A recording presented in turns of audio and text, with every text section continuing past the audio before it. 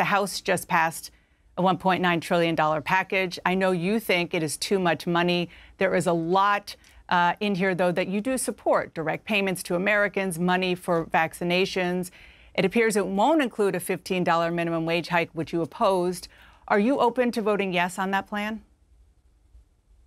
I have no clue how it'll come out of the Senate. Republicans have not been involved. I listened to Press Secretary Jen Psaki speaking about how we've been listened to. I started laughing. That is such a joke. You can find one thing perhaps where, oh my gosh, we will get criticized on that, so we'll adapt.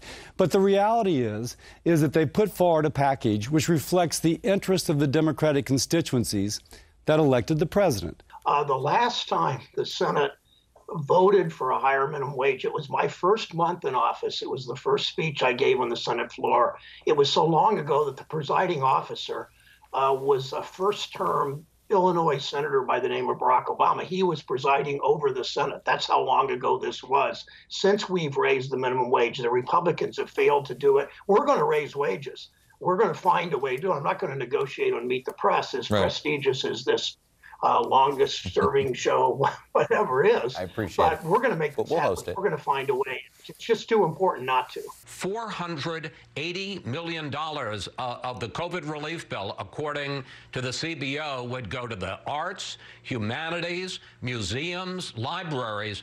Again, what does that have to do with emergency COVID relief and getting kids back into school this year? Well, first of all, the 90% of this package goes to address the twin crises we're facing right now, Chris, which is getting the pandemic under control and helping the American people go back to work, helping them get the relief they need to get through this period of time. Schools are like businesses, Chris. They need to budgetary plan over a period of time. Some have to front load changes, whether it's to their facilities or ensuring that if they have to hire additional teachers or bus drivers at this point in time to ensure they can do safe social distancing. Do we need to pay for bridges? Does that have anything to do with COVID? Do we need to pay for tunnels for Silicon Valley? Does that do anything? I mean, if you look at what they're doing, if we're focused on COVID, let's take care of the people who have lost their job. Let's help our businesses. Let's make sure we have plenty of tests and make sure we have plenty of vaccine. Get that out quickly. But this radical left stuff that well, first off, giving money to states when the revenues have not even gone down, and we've already given them $400 billion, and we don't even know how much has not been spent. I mean, we have $27 trillion worth of debt in this country. Let's spend the money where we need to spend the money, but stop wasting money. Interest rates are going up. Inflation is starting to kick in. We're going to hurt the poorest families in this country if we're not careful. So I want to help people. Republicans want to help people.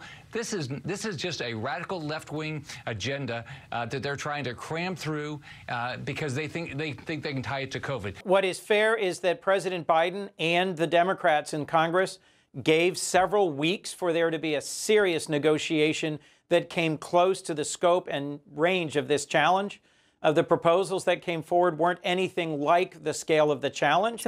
And so, frankly, we're moving ahead with a bill that probably will get no Republican votes in the Senate, but will have broad Republican support in the country.